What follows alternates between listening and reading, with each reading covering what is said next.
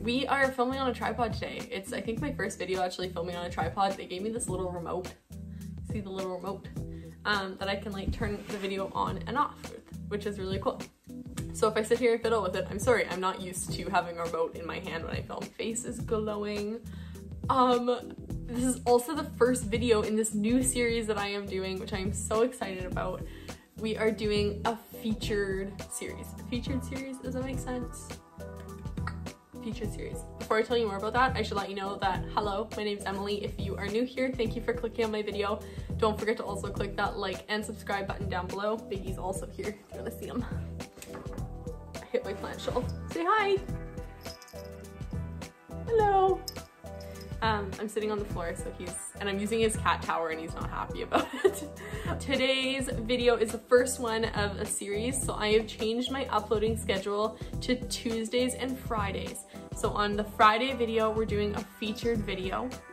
So they're gonna be shorter. I think they're gonna be around 5 minutes long. We are gonna be talking about either a featured plant or a featured seed because it's seed season, a featured store, a featured online store, maybe an Etsy store, something along those lines.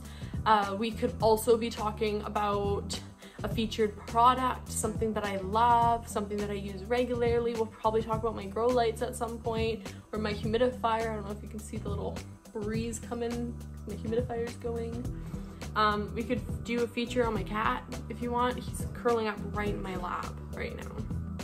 Just, you can't see this. Do you wanna tilt so you can see what's happening down here?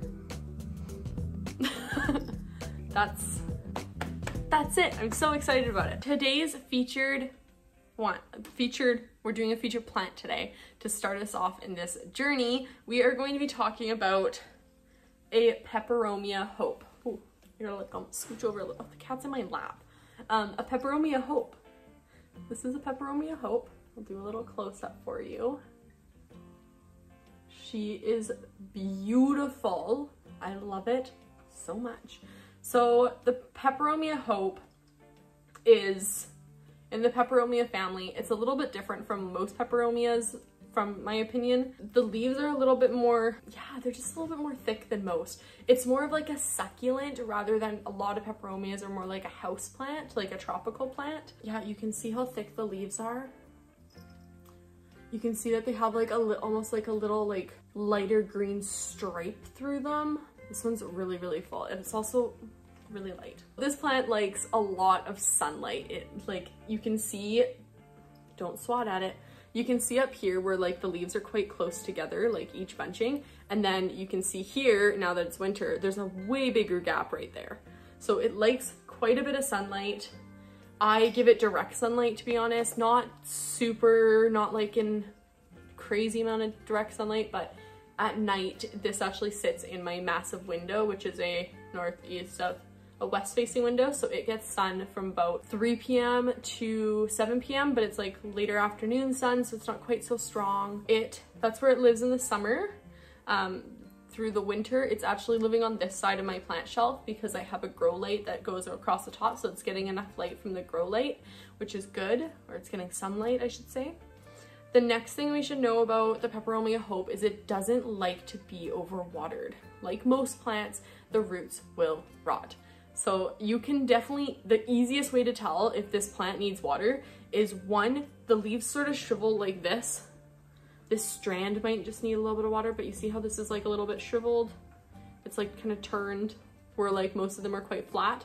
The other thing is the taco style. So you can actually take your leaf and squeeze it, and if you can like actually give it, like squeeze it and make it into like a taco, you'll know that it needs water. So I'm actually going to give this another few days. I can just feel that it's quite light and I can squeeze the soil. It's like breaking apart. How I water this is I actually bottom water it because I find that when I top water, the water gets stuck on the leaves and in between like the stem and the leaf, and it actually makes the leaf itself rot. So I bottom water this only, and that's it. I put like there's a hole there, and then I actually dug myself a few little holes right at the bottom because I do not want to overwater it. I don't want the water sitting at the bottom there. or anything like that. So I've been told that they're susceptible to mealybugs. I'll leave I have a bugs I'm currently dealing with video. I'll leave it right to there. Then you can see what mealybugs look like and the common signs to look out for.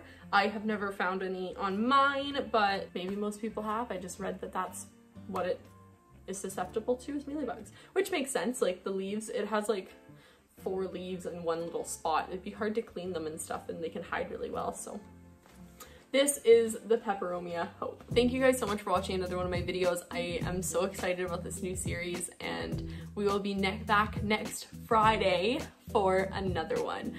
If you haven't already, don't forget to like, comment, and subscribe. If you made it all the way to the end, leave me a little taco emoji, just for fun.